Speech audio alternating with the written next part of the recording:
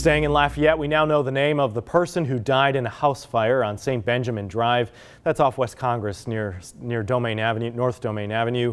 Now, the call came in at around 8:40 last night. Firefighters found the victim, identified as 22-year-old Brock Johnson, in a bedroom.